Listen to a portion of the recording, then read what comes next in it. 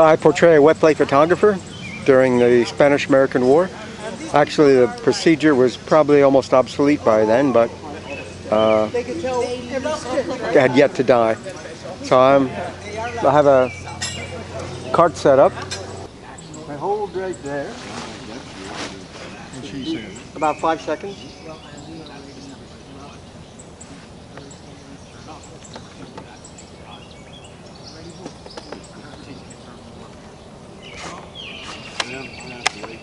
Here we go. Hold. 1001, 1002, 1003, 1004.